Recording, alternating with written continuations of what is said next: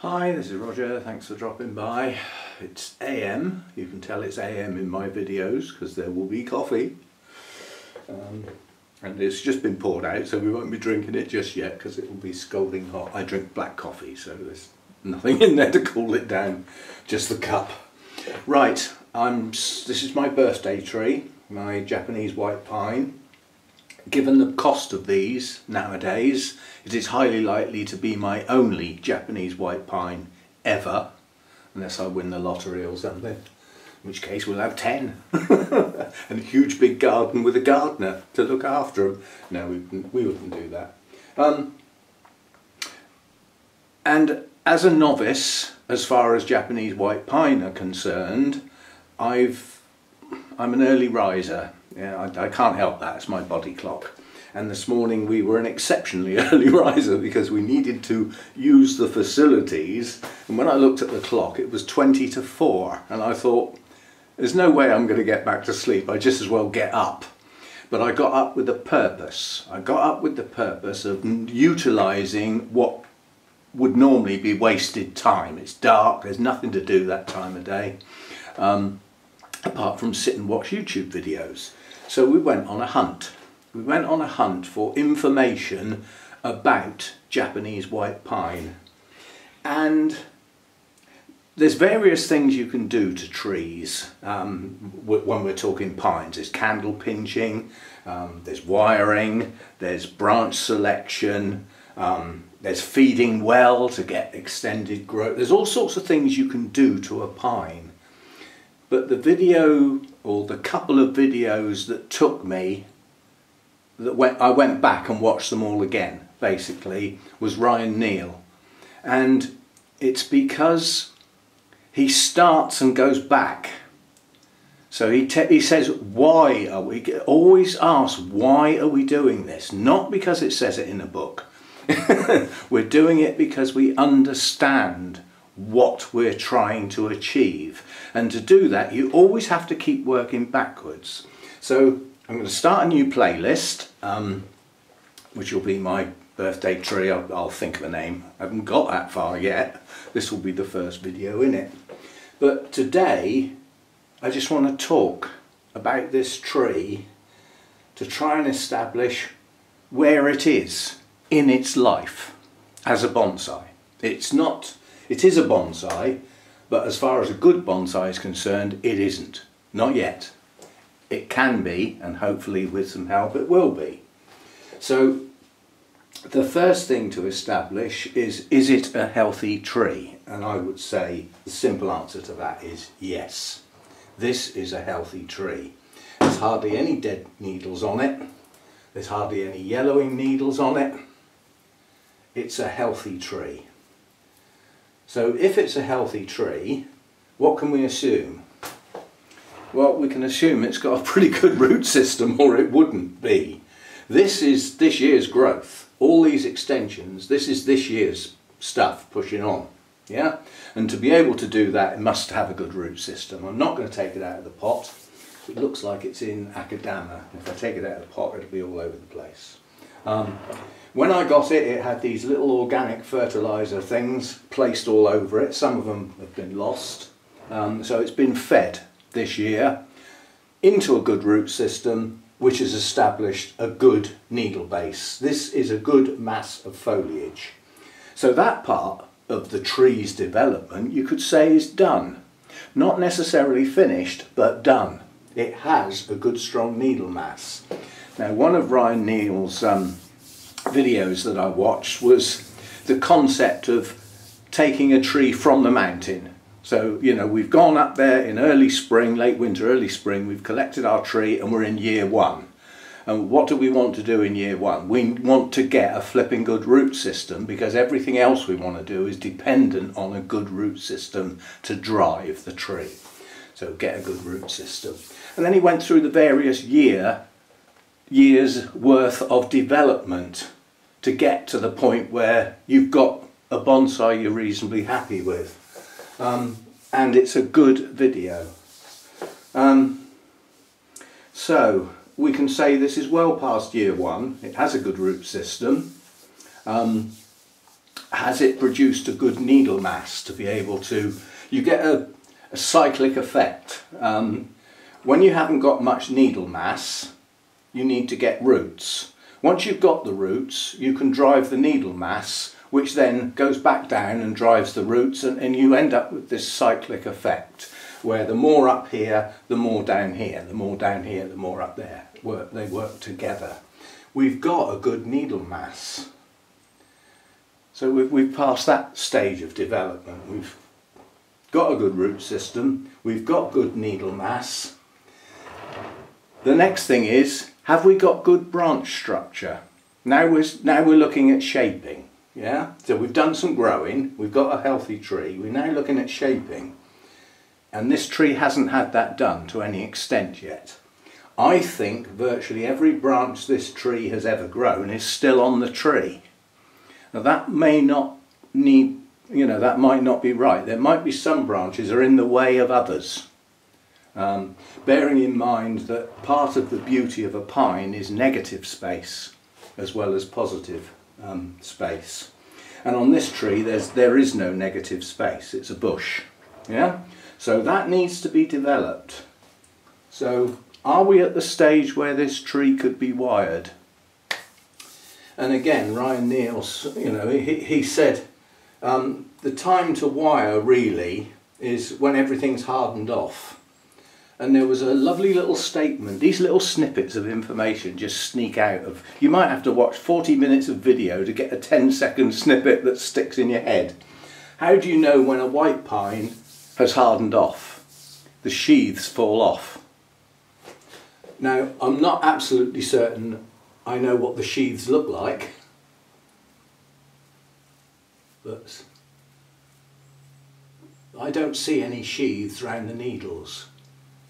So maybe they have already fallen off. Maybe I don't know what I'm looking for. But at this time of year, mid-October, on the south coast of the UK, which is, well, this has been grown inland a bit, the Windy Bank Nursery is South London. It's inside the London orbital. Hold on there, we need mouth food. Unicorn juice.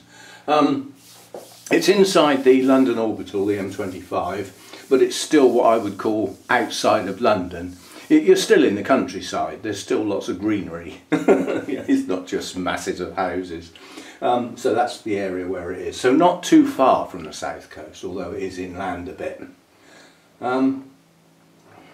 So it's at the stage, I believe, where we could do some branch selection and some initial styling, which is basically getting clutter out of the way and having a look at the branches we've got and which ones we want to keep. So we could be looking at the basic shape of the trunk. There's not much can be done with that. I've been given that. But there is a point from here upwards, we've got a long straight bit. And Ken said that is there to thicken up the whole tree and will be best left for a good couple of years yet to enable everything to thicken up and strengthen up. But you have to bear in mind this is a dominant apex. It will be drawing strength from the rest of the tree. In doing so, you've got this energy going up, going back down, going back up. Things thicken up, yes. But things lower down could start to get weaker due to the strength up here. So although this needs to stay, I don't believe it needs as much foliage on it. So some thinning is going to happen up here. Also, the decision, am I going to keep that part of the tree? Because it's got quite a long straight bit, but that long straight bit is still bendable. So we could incorporate that and end up with a taller tree. I mean, eventually you could say, well, you'll get a taller tree anyway if you choose a branch lower down. We like to have taper in a tree, but I don't like taper that looks like that. Personally, to me, that with little twigs sticking out is not natural. That is. Yeah? A tree has got natural taper, and when you look at a tree, out there, I'm looking at some out of the window now, that taper's always there, but it's not like that, is it? It's not from that to that in that height. That just doesn't exist, that doesn't happen, so I don't particularly like that. So I could incorporate this top bit. I could get a bend in there. It would take several turns of pretty thick wire, and it would probably take several years to set, but it could be done, so that's a decision to be made down the line. However, everything below that can be styled, so we can look at wiring. So as I did on my Scots pine, what we must do is make sure that places like this that have a fork are clear, because in here we might get some back budding. We might, yeah? But the point of pinching has long since passed, for a start, because this year's growth has been allowed to extend, yeah? And that's given the tree some strength and some energy, so that if some of the tree is removed, all of that energy will be diverted to what's left. So next year we could get some hefty growth. Again, if we will have to decide next year, are we feeding for growth or not? Well, unless you've got the bonsai you're happy with, then you ought to, I presume, still be growing some things. So I think that we ought to wire the lower branches here. Now, another thing that you get from Ryan is the way trees work, and some of this I've already got in my head from years ago, but basically you've got this concept of every twig on this tree wants to become the top of the tree, the apex. It wants to be the biggest, longest, strongest twig branch on the tree, and to achieve that it's got a hormone called auxins in the tip, and what that does is it concentrates growth in that area. Yeah, well, that can be good if that's what you want, but also it's a suppressant because it stops buds below it developing. So just because you've got some back budding on a branch doesn't mean to say they're going to grow. They might be there, but at that point they're only buds. So how do you get them to grow then? You have to stop them being suppressed. So you need to take a tip off to get rid of the auxin that's suppressing it. And then the energy will be pushed into those areas because they're no longer being suppressed. If you don't suppress, unsuppress them, then all the energy is going to go to where those auxins are. That's what they're designed to do, to get it to grow. So we would need to think about some branch selection, and you have to bear in mind, already I can see that up here the strength of the growth up here compared with the strength of the growth down here, this is weaker. The lower part of this tree is not as strong as the upper part, so we've got to reduce the upper part without taking the strength, the overall strength, out of the tree. So we've got some thinning out to do, and I think to be able to develop this tree over the longer term, I think we need, see, this has actually got some back budding. There is some already there. And at the moment there are no tips to be able to take off. Auxins will follow the lead. Yeah. Now, so all the auxins are in the tips, but I can't take any of these tips off yet. We've got to wait for the next flush of growth. All the buds are tucked down inside here. The next year's flush, the next year's candles are down inside these here, there.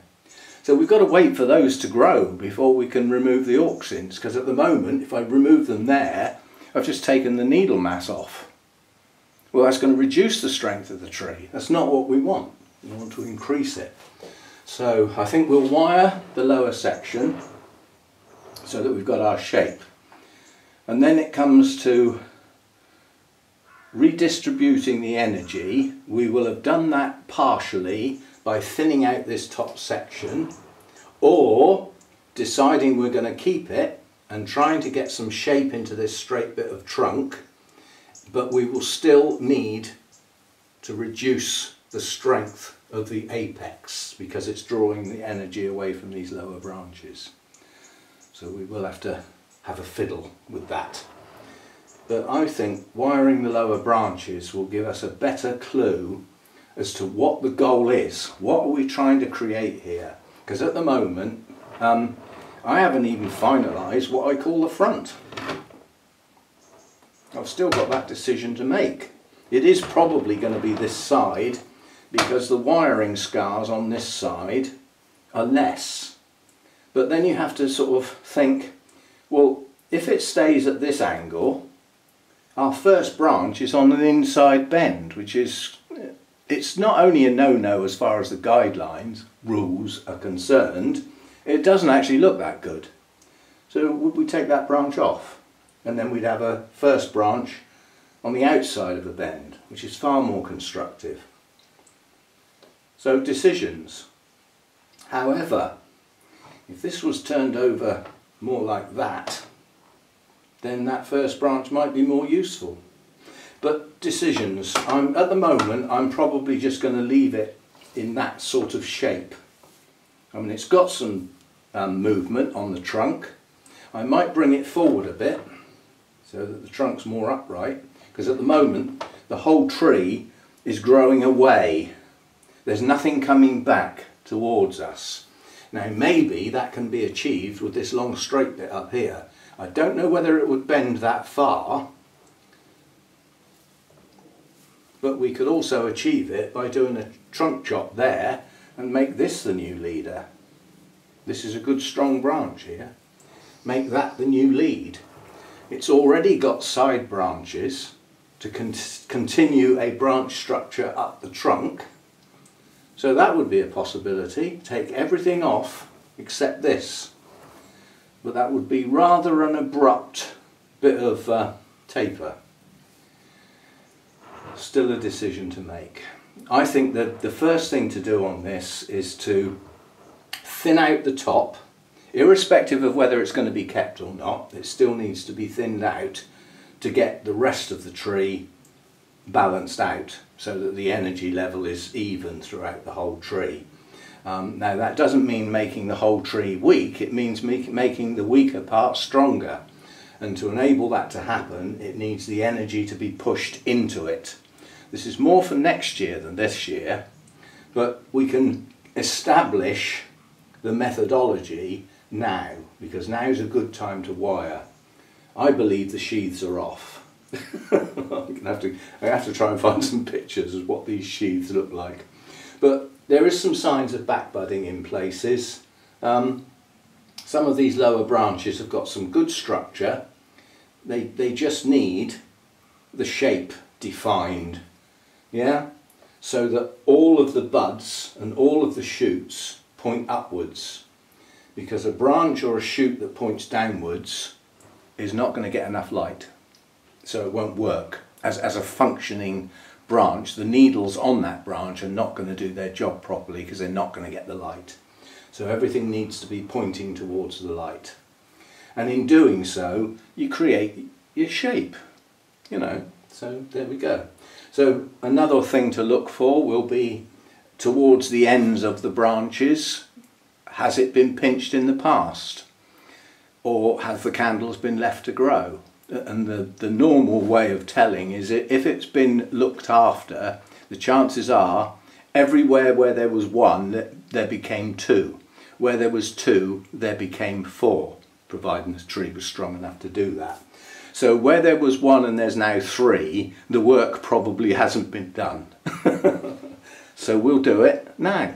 Yeah, taking a few branches off here and there to get some space is not a bad thing.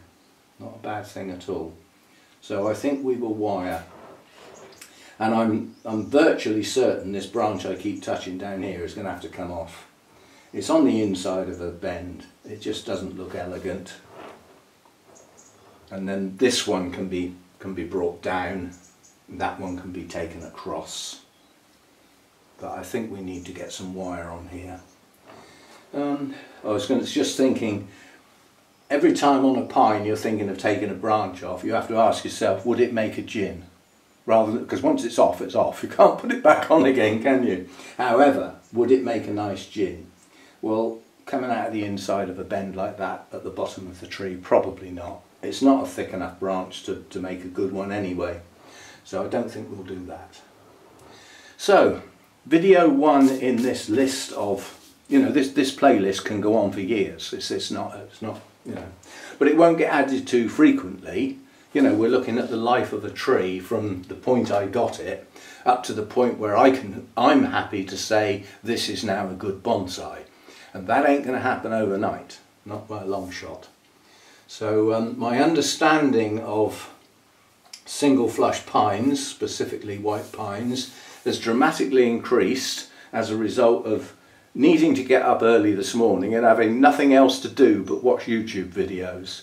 And some good stuff has gone in there. Some of it's going to come out the other side. Not all of it will be retained, but I've taken all of the videos that I thought were useful and stuck them in a place where I can get at them again without having to search for them again this time. So we'll get there. But I think the initial thing to do is to literally get some shape into this tree, because once you've got your branch structure and you've got your movement with your tips flicked up at the end, you've got more energy going into that branch than you had perhaps with the tips pointing outwards or pointing downwards, and it's the excess energy really that's going to produce the back budding. Yeah, and to allow those back buds to develop, the auxins that are suppressing them need to be removed, which can't be done now. That's a next year thing. So next year the important thing will be, because again Ryan Neal always works backwards, if you get to the point where you're going to pinch your candles, why are you doing it first? Yeah. And to get to the point where you can, you need strength in the tree to get those candles to grow in the first place. So feed and water heavily to push the candles. And then if you're pinching the candles to refine your shape, you don't want to carry on feeding at that point, do you? You just want those candles to mature with as little energy as possible, producing the shortest possible needles and the least elongation, because you've already got your shape. Well, I haven't already got my shape yet, so we may even let the candles grow next year on the lower part of the tree to gain needle mass. Decision to be made. So, an initial chat and a little bit about the concept of single flush pines. You're only going to get one lot of candles, and the initial decision will be, we've got strong ones, medium ones and weak ones. Well, the idea is to get them all the same. So the strong ones come down first, and then you'll probably find your medium ones become your strong ones. Take them down. So it's not a day's event. The candle, sorting out the candles, it happens over a period of a couple of weeks under normal circumstances, because you'll get those that will push first, yeah, and those that will delay. So it's a permanently active activity until they're all where you want them. And sometimes you end up pinching the same one twice, because what you thought was a strong one, you took it back, and well, you wouldn't pinch the same one twice because it's not going to grow anymore, but you go to the same tip where you've got several candles. But my initial thing will be to make sure that there's no more than 2 growths on each tip, so that the end of each branch ends up as a pair. Yeah, and if it's a 3, like, well, that isn't a 3 actually, that's a 1 and a 2. I think, quite honestly, I don't see any 3s. So I think some work was done on the lower section of this tree not too long ago, and it's been fed very well to get an awful lot of new foliage this year, but that new foliage is nearly all at the top. I mean, this branch is quite strong, There's good needle mass here, but the lower down you get, the weaker it gets. And the higher up you get, the stronger it gets. So the higher up we get, as we know we've got a good root base, the more of this needle mass will have to come off. And now's a good time to do some of that. Because remember, pines don't stop growing in the winter. There's still a bit of movement going on. And what will go on with these is the needles will spread. Because at the moment you've got a job to even see the buds. Next year's candles. So that's an initial look and an initial chat and outline plans. And those plans are, I think we will get the wiring done, we will thin out the apex, we will make sure that the branch tips are suitable to be grown on next year and are not going to waste any of the energy in the tree on branches that are not going to be kept and shoots tips that are not going to be kept. In other words, 3s down to 2s, etc. So that next year, when it does start to grow, it can be fed strongly to push these candles out hard on wired branches, so that we will have our outline to a degree. It won't be perfect by any means. And once you've got your outline, you can see which bits are sticking up. And if a candle is sticking outside of that outline, it needs taking back.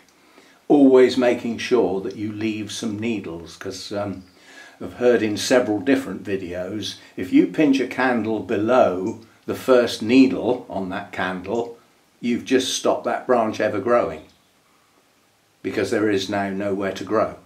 It needs needles, and then it'll form the buds. Yeah, or bud or buds. Right, so there we go then. Video 1 in what will be probably a 3-year sequence of videos. Starting from there, so we get a good look at it as it is, and what I will do is in each video where the shape of the tree changes, I'll take a still of the tree as it is at the beginning and end of that work, and those can be kept to be compared with at a later stage. I don't want to keep the videos themselves, but my software allows me to just press a button and basically take a photo at that point. And they're good quality and everything as well. Then they can go into my photo editor and be cropped and made to look pretty, you know, all that sort of stuff. I can adjust backlighting and all that sort of stuff and get a decent picture of the tree as it was at that point. And on the title of the videos we will put the month and the year, so that they will form a nice progression and people can drop in at a certain point in time if they choose to do so. Right, so there we go. Birthday tree. Thanks again, Gail, and some initial outline plans and thoughts. And I won't say I have all the knowledge I need about Japanese white pines. I've only just started. There's a lot more to learn and get into my thick skull to understand what this tree is going to do next and how I can influence it, and in some cases stop it doing what it might want to do. Which is part of what bonsai is all about. Because basically that tree wants to be 20 foot tall. Well, we're not going to let it, are we? Has to be controlled. Right, there we go then. See you next time. Thanks for dropping by. And again, at the end of the video, if you're not subscribed and you've got to this point, it'd be ever so nice if you did so. Help the channel grow and all that. See you next time. Thanks for dropping by.